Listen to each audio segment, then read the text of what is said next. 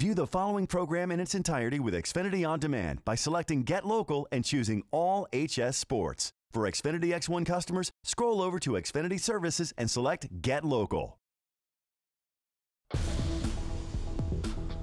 You're watching the Comcast Network.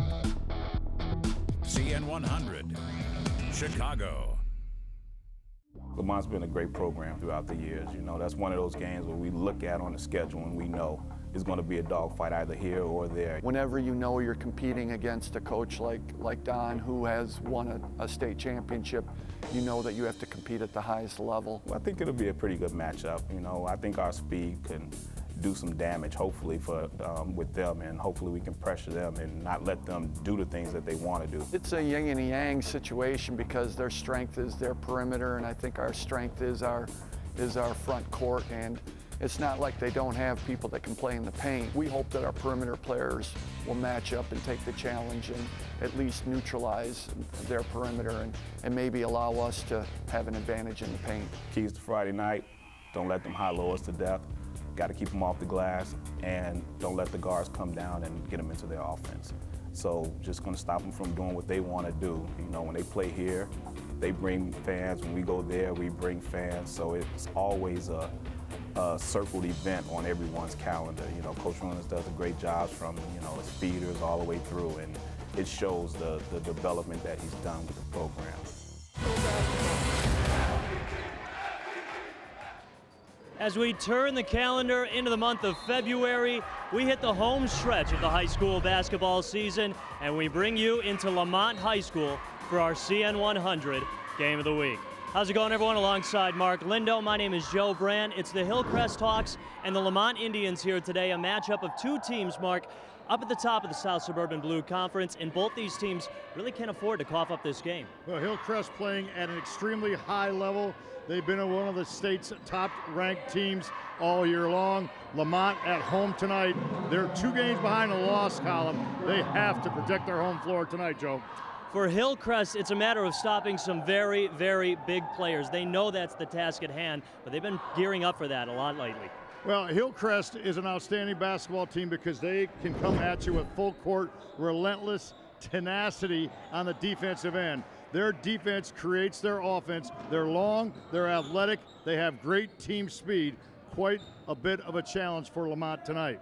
A bit of a different aspect for Lemont, some big players, more of an old school type play for Rick Runnis' club, but they have a tough time of handling some quick, sharp shooters from Don Houston's club. Well, there's no doubt Lamont's got to defend. They have to change their defenses, and they have to give Hillcrest some different looks. On the offensive side, Lemont goes 6'9", 6'7", 6'4". They bring 6'5" off the bench. They have to use their size and their length, and they have to get the ball inside and control the paint. Now Lemont with a chance at the last shot. They already lead by 2. Ferguson. Clock down to 2. Ferguson, left elbow, just rims out the putback. Are you kidding me? A home court ball. Radomski, he's the man. He's their grinder. So you see a pretty good look coming to your screen by Ferguson, making a play, squaring.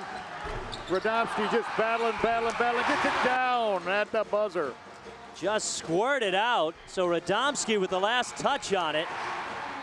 And what a way to end this first half, playing from behind and coming back. Ferguson leaving through from the charity stripe, short. O'Leary, the board. O'Leary up and good again. Well, he just takes this ball right away from State. It is. You see the missed shot and then the battle right there. Just too strong. Ultimately, the foul goes to Jalen Hughes. It could have been any one of 3 of them. Watch how strong O'Leary is. 1, 2 guys around him, and he just muscles it up. The Hawks actually lost their last game, a 68-64 deficit, and now Hughes with a steal. Hughes goes up, and after getting fouled, will pour it in. Well, a steal, the bucket, and the foul we talked about. Harvey and Hughes stepping up. Look at the pickpocket right there. Bats with his left hand, knocks with his right, brings the ball up and strong and to the goal. Great individual play by Jalen Hughes, the 5'10" senior guard.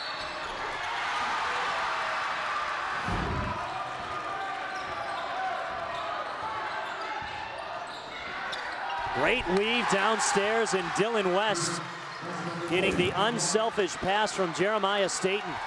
Staten with a great delivery, recognition, penetrates, saw peripheral vision on the side, and 2-on-1 was able to deliver the dish.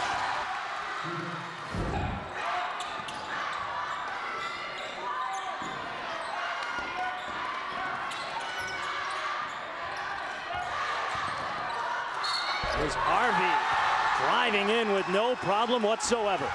And we're tied up at 55. What a great basket this is, because it's acceleration but strength at the same time. He had his head up, put his head down to get to the goal, and able to split not one, not two, but get three guys as the blue sea parted, and Bobby Harvey takes advantage on cue.